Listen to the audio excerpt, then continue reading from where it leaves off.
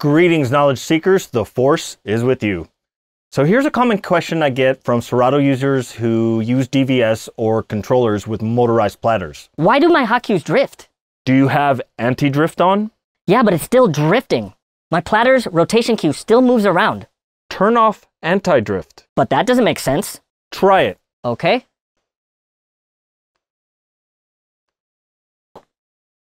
Whoa, that fixed it. Why is it called anti-drift then? So if you're one of those folks who use Serato with DVS or a player or controller with motorized platters, and you're experiencing cue drifting, I'm going to explain why. Turning the anti-drift setting off eliminates your cue drifting. This video is brought to you by Direct Music Service. Check out the description or the pinned comment below for discount codes. So first, let's explain the mechanics of a moving platter. This goes for both turntables with a timecode record or a controller or player with a motorized platter, like the DDJ-REV7. Whenever a physical platter is rotating, it's improbable for it to rotate at a perfect speed. When the platter is just playing, many factors can attribute to variances in the playback speed. There's resistance in the air, friction in the motor, humidity, vibrations on the device, and even variances in the voltage can cause a rotating medium to slow down or speed up in very minor amounts. You can sometimes see this in Serato when your tempo or speed percentage value doesn't sit still. This behavior is called wow and flutter. Wow and flutter doesn't exist when you use a stationary jog wheel because the playback is digital. It only exists when you have an analog, rotating physical medium like a turntable platter. Because of wow and flutter, if you have two identical copies of a song at the same time, with the pitch set exactly at the same value, over time, they will drift apart.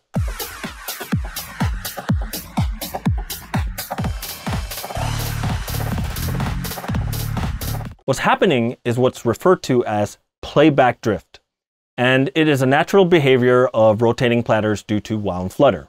Because of wow and flutter, DJs have to often watch their transitions when mixing, performing tempo bends when their incoming track drifts too slow or too fast. This is part of the reality, or often referred to as the fun, the work, or the art of using turntables. Now, when you turn anti-drift on the Serato settings, the software compensates for the wow and flutter so that the playback is closer, if not matching, a perfect digital speed. Your DJ software corrects for variances by digitally nudging the playback faster or slower so that you have more of a digitally accurate speed while using an analog medium. This is great when you do a lot of long mixing, like house music, techno music, or when you don't want to worry too much about tempo bending. You just want to focus on the fade in. By having anti-drift on, it's like having the best of both worlds, the digital playback accuracy of CDJs, but with the tactile manipulation of turntables. So why does my cue position drift relative to the physical platter when anti-drift is on? Why is it drifting when it's supposed to be anti-drifting? Well, we have to differentiate the two types of drift. There's playback drift, which we just explained, and there is cue drift, specifically the cue position drifting. Anti-drift corrects for playback drift, but can actually cause cue drift. Cue drift is when the physical platter or timecode position moves away from the rotation position relative to the digital rotation position. Let me give you an example. So we have anti-drift on, and what's cool about the REV7 is we can have a digital rotation marker and a physical one. So let's line these two up. I'm going to put this at 12 o'clock and the hot cues at 12 o'clock. So right now, I know there's a little bit of a delay, but their position is staying the same. When I go on 3 o'clock, it's 3 o'clock. When I go on 12 o'clock, it's 12 o'clock.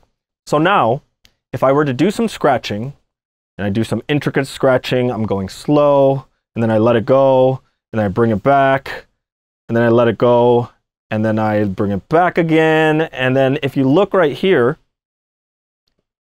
the physical marker no longer matches the digital marker.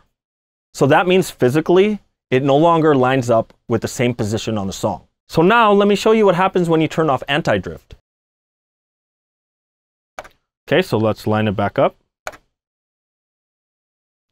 3 o'clock, 12 o'clock, do a little bit of scratching, let it go, then we bring it back, let it go, and then we bring it back, and it's staying where it's at. I'm going to do scratch a little more, let it go, bring it back, and it doesn't lose its position. I can always go back to 12, slow, fast, let go, manipulate, and then it's always staying at 12. It never loses its position. So the reason why the cue drifting happens when anti-drift is on is because the corrections that anti-drift imposes can often throw the syncing of the digital rotation position from the physical rotation position. Remember how I said that it's digitally nudging to compensate for wow and flutter?